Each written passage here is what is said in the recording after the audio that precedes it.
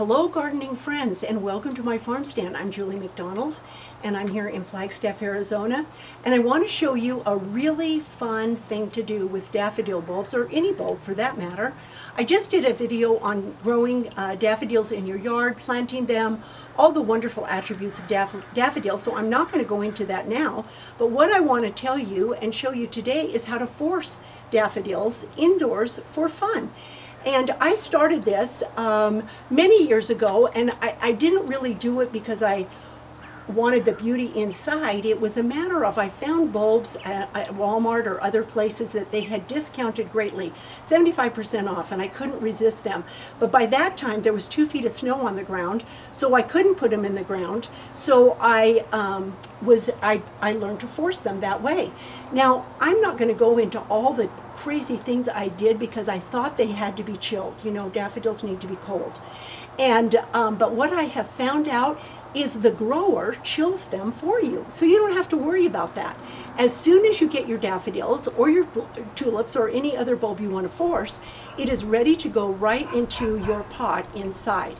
So I'm going to start with these little beauties. These are called butterfly daffodils, and they are just so pretty and very, very hardy. I just love these. They're all butterflies, but they don't bloom exactly at the same time, which in this case is going to be fine for me. I don't care, because I will have one blooming one week and then 2 more the next week, and then 3 and 4 weeks later more will bloom, and it will kind of extend out over a month, and that's just fine. But I'm going to put these in here, and I like to use a nice deep pot for this because daffodil roots can grow down about 12 inches, and I want to give them as much room as possible. So, and I'm going to put these in the yard in the spring. So, and if you don't have a yard, try to find someone to give them to rather than discarding them. And if you discard them, don't put that in the comment section, please. That'll cause me great trauma. So I'm going to put these very close in here, and I'm going to push them just down a little bit. I'm going to give them maybe just a tiny bit of room between them, but I can probably get about 15 bulbs in here. I'm not going to fill the whole thing. Now, they don't need to be very deep. You're going to put them fat side down, bottom side down. You can see their roots here easily. You can tell which way they go. And you can put them close, and you just put them in here like this. You only have to have them down into the dirt about 1/3 of the bulb. The rest of it can stay on top. I like to have it on top because I like to see them come up. I think it's really fun. If that bothers you, you can plant them down a little bit deeper, or you can put moss on top or pebbles or other things. Now I'm going to add just a little bit. Of course, I will fill this whole thing. I'm going to add just a little bit more sand here, dirt. This is just garden soil that I pulled out of my garden, and I added a good amount of sand because bulbs like sand. It makes it nice and loose and easy for them to grow their roots down. So I'm going to just kind of spread this like this, and I'm going to fill this up. And then whenever I want to get them started, I just water them. As long as they're dry, they're not going to start growing. Water them. They don't like a sunny window, surprisingly.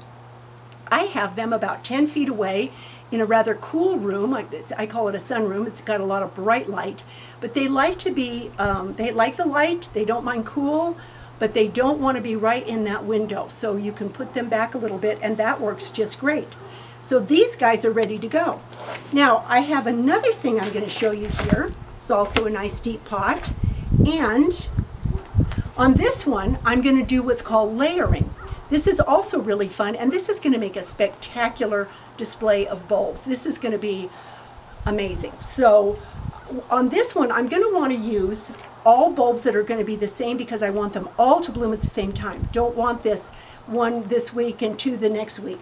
So I'm going to use this lovely one called Pink Charm. And this is a very, very pretty one, and these bulbs are all identical. So I'm going to put, and you see that this pot, you move this guy, is a little bit, it's not quite filled up to the top, but I'm going to set these bulbs in here like this, and I'm going to put these very, very close because of what I want to, what I'm going for here, the look I'm going for.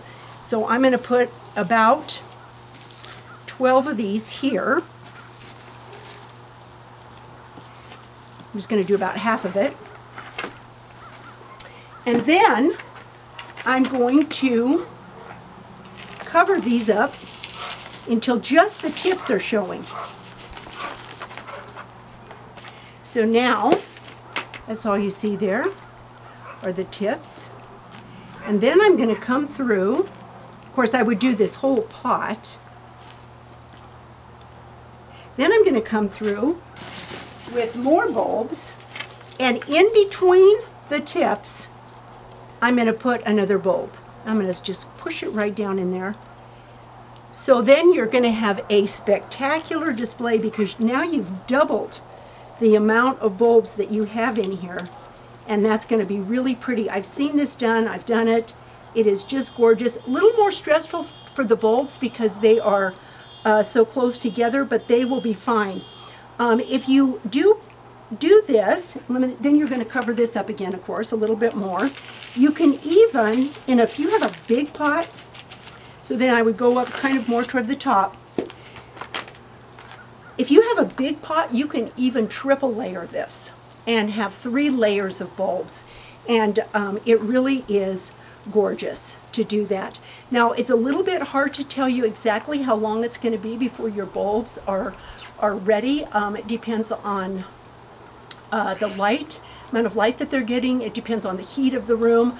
But generally, when I plant bulbs, or when I did this in the past, January 1st was generally when I was doing it, and I was having a good display of blooms by mid-March. So that will give you at least a little bit of an idea of what to plan for. And then when these are finished, after they've bloomed, you can put them, you can continue to water them. Oh, and the other thing is they need to be in a saucer. Sorry, I don't have a saucer here. They need to be in a saucer. Keep them well watered, and they don't absorb the water well up from the saucer, which other plants do. So just keep putting water on them. You can't, I've never overwatered the daffodils, and they do just great. So when they're finished blooming and you kind of are done with them, they can just go maybe in another place out of the way. You can even put them outside until it is ready, until you're ready to plant them in your yard. If you do this, maybe the first year, because of the stress, they won't bloom, but you will have daffodils. They can live for decades, and you'll have many, many beautiful blooms. So I hope you try forcing. It's great fun for kids, and it's wonderful to have daffodils blooming in the house in the spring. So thanks for watching.